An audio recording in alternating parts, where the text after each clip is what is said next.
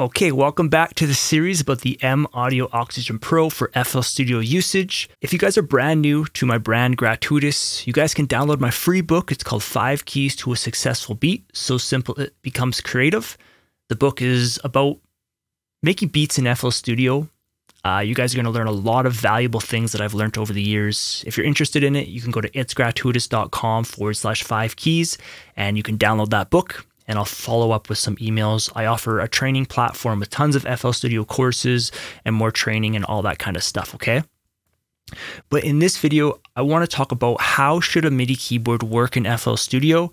Now, this is how I have always used a MIDI keyboard with FL Studio and how I've gotten to know how to use FL Studio with a MIDI keyboard, okay? So a good workflow in FL Studio is, again, nice semi-weighted keys for when you're actually playing your melodies. It's just more enjoyable to play, but it really comes down to your transport buttons, okay? So we have stop, we have play, we have record, we have, not reverse, but it's like you go back a bar and forward a bar, and then there's the loop button. Now the loop button, again, changes between song and pattern mode. So right now you can see it's in pattern mode. So if I were to hit play, it's just going to play the pattern. I want it to go to the playlist. And inside of FL Studio, you could easily just click here. But there's some things when it comes to workflow that you do want to get hands on, because I was talking to you that when we have sliders and we have knobs, it's kind of deceiving because you think that you want that hands-on. That's what you've always seen in the studios when they're on those huge mixing consoles and stuff. But the thing is, with FL Studio works most powerfully with your mouse. You can use your knobs and sliders, don't get me wrong. They're very powerful if you use them the right way, but you're always going to get the best experience by using your mouse. It's going to be the most accurate, the fastest. Okay, your workflow is just going to be better with a mouse. But when we're making the beat, we want to try to make that process as fluid as possible. So for example, when we go from one melody to the next melody to the next, we want to be able to flow fast, and that all comes down to the transport buttons, okay? Right now we're in pattern mode, so let's say I want to listen to the song. So we're going to hop over to the playlist, and I'm just going to hit the loop button, goes to song mode, and hit play. All right, if we want to pause it, you can hit play again. Okay, if you hit stop, it brings it back. Now, if I click here and hit play and hit stop, it's going to come right here. If I hit stop again, it brings it all the way back. If you're in the playlist, you can go forward a bar, back a bar. You have the record button. Okay, so my workflow inside of FL Studio, let's just grab a sound. Actually, this is a pretty powerful sound. All right, so if we had this first melody, so the first thing is understanding a key and a scale. If you don't know about that, you guys can check out my piano course. It's called Piano Lessons for Producers, or you can join my training platform where you can watch all the courses. So we have to know a key and a scale, because that's going to allow you to know what notes you're allowed to play. And so if I just play the piano here, and I'll just go into pattern mode. We're not going to play like the melody, the whole song. Just going to click here so that now we're playing this citrus, which is kind of like strings. Okay, I'll hit play.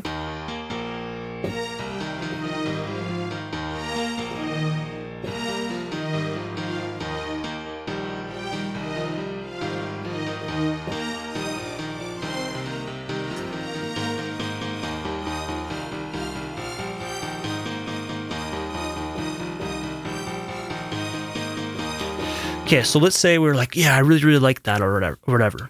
So all I would do is, so right now pattern 2 is in here.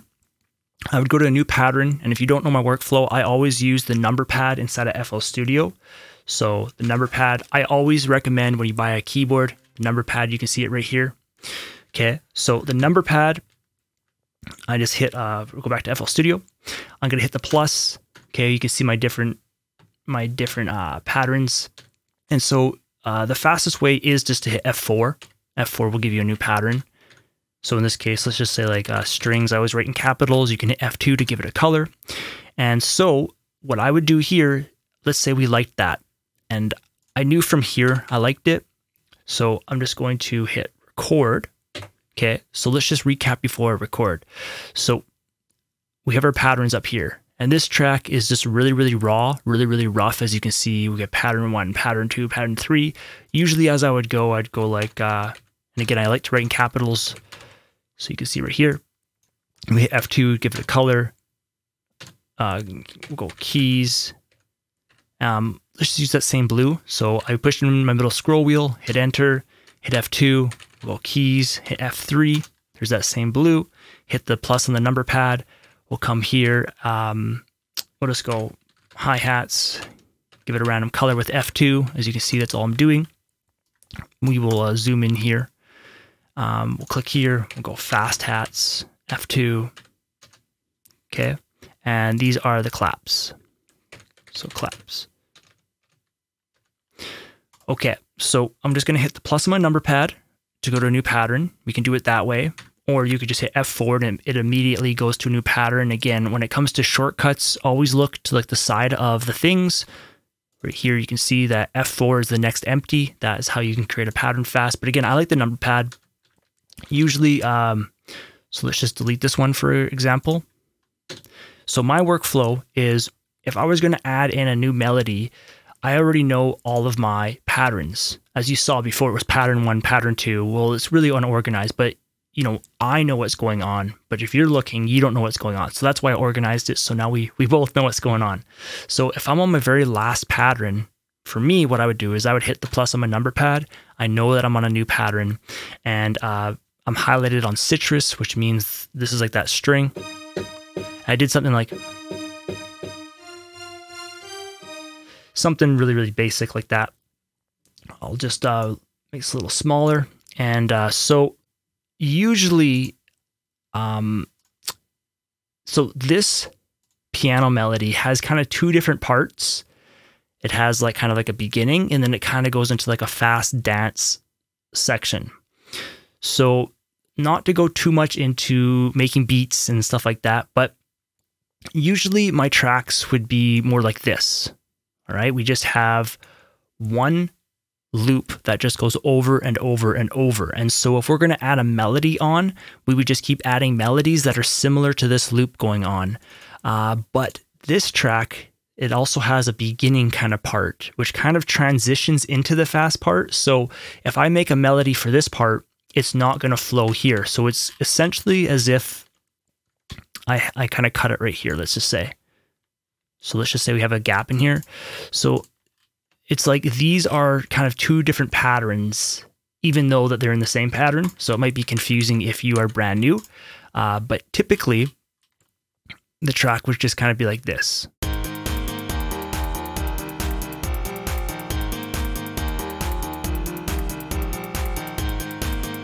All right, so let's just play around with it and make sure that I like that melody. So.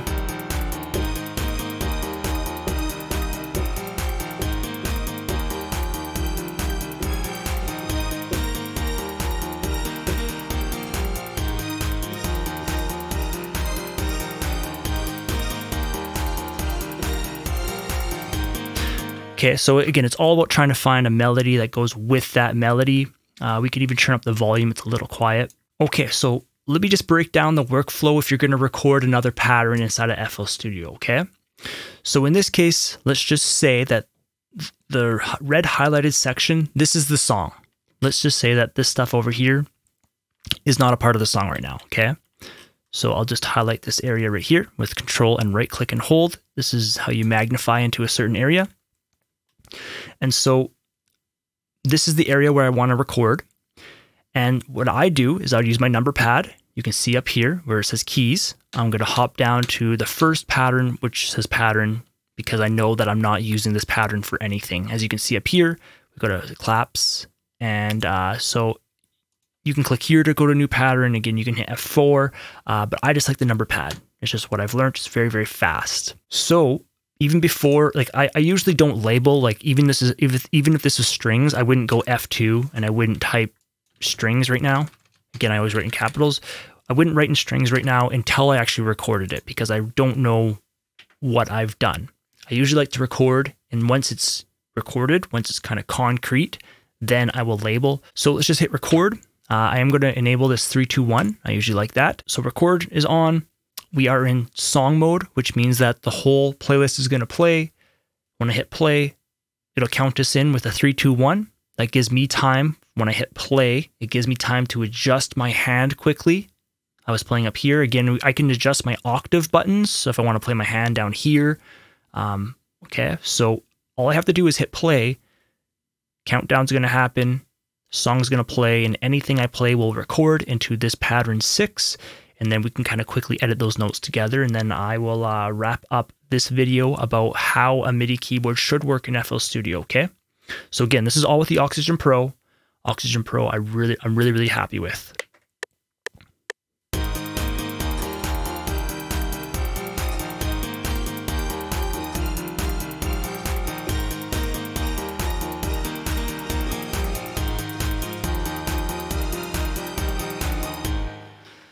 Okay, so a couple of those notes played long.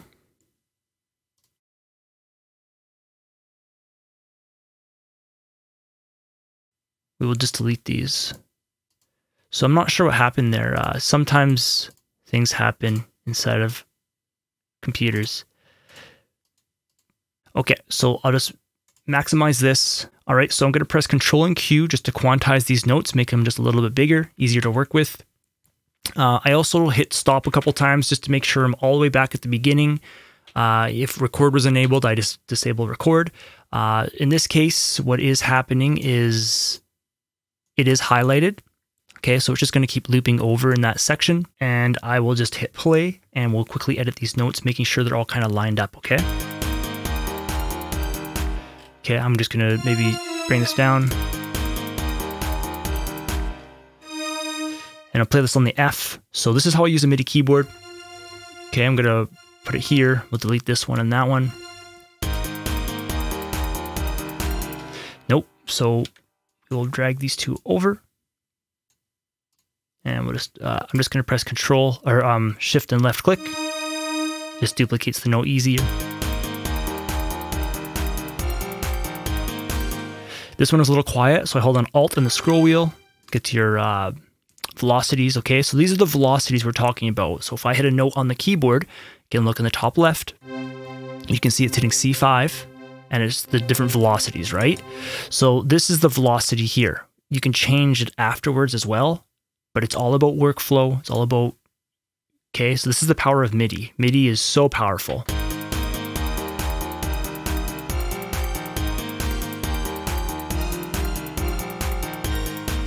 Okay, so we're going to kind of work here. So what I would do is I'm just going to left click at 3. As you can see, it just moved it, right? So instead of hitting play, so if I hit stop, it brings it all, and as you can see, the red here, this is the red that's highlighted. So we can actually go back, and we can also click in here, and you can see it moves. So what I'm trying to say is if I were to hit stop, it's going to keep playing from the beginning, but I already know that this beginning's fine. I want to start from 3. So I just click 3. So it's a little bit weird here. So I'm not going to play the chords. Keep playing the G.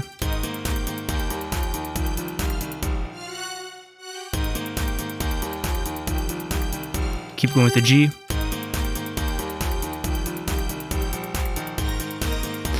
Very, very quiet, right? We didn't hear it, so.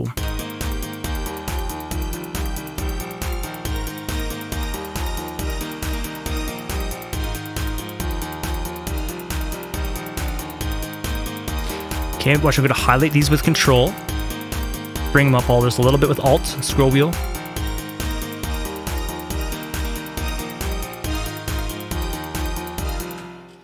So, there's like duplicate notes on that one. That was kind of weird.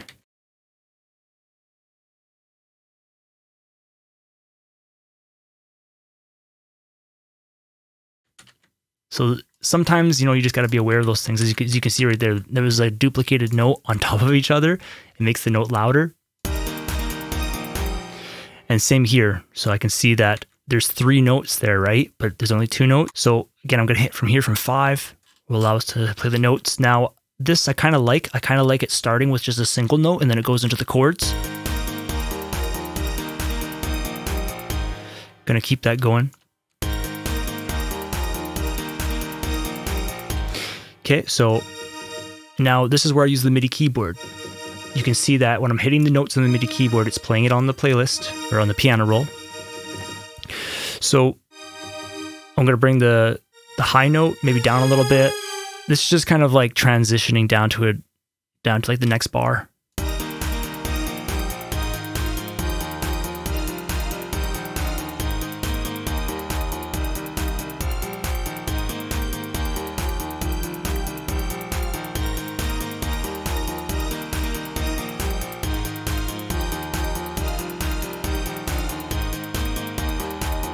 Okay.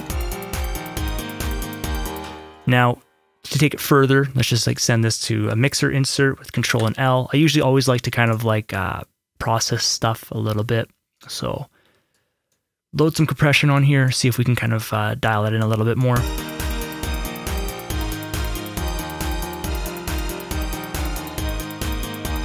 This is this little melody that we made over top of it. And again, that's just like the workflow with the MIDI keyboard inside of FL Studio. So you got to see how I recorded the notes.